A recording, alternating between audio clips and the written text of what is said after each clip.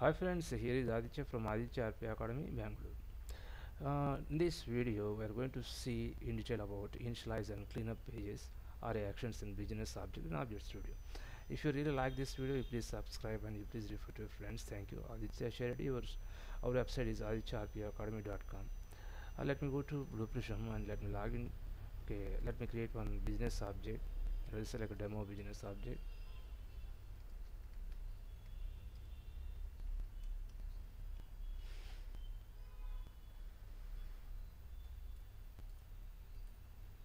Click on next,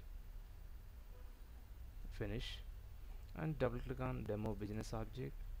There you can see whenever you open Object Studio, I mean like a business object, so there you can find three default pages: initialize, cleanup, and action one. So in this initialize and cleanup, we can't delete these two pages. We can delete the action page or the action.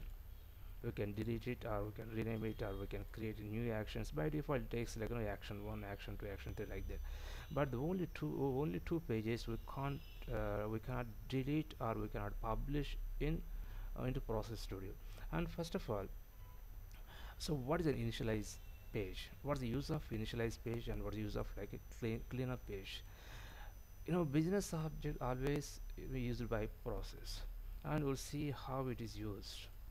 So here is the process, and here is like an initialize, and here is like a cleanup, and these are the actions. Like say it's a business object, so business objects will be employed by a process. Okay, we'll come back to business object and see the initialize means initialize page is used. It's an optional page, so we might choose to perform some initialization tasks after your business object is loaded. The initialize action will be called automatically immediately after loading your business object. See, you'll not be able to call this action from a business process, or it will call by any other time, any like then after the creation of the business object. Okay, next we'll see what like cleanup page.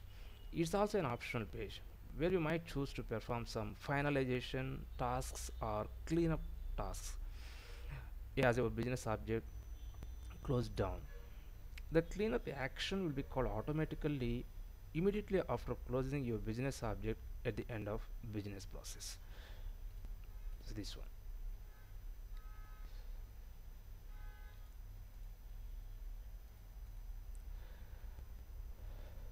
And basically these initialization and cleanup pages provide an opportunity to execute a logic at the start and end of the life cycle of a business object.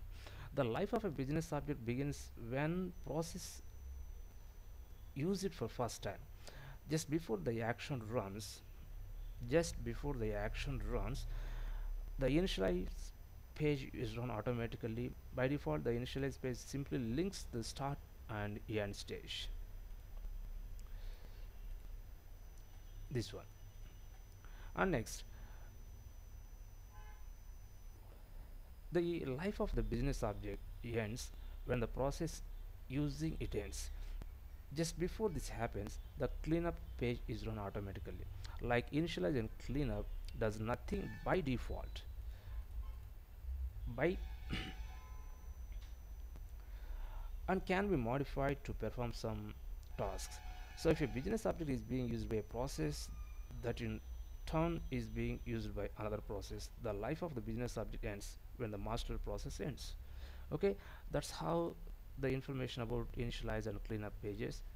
We can't publish, we can delete, we can rename it also. Thank you.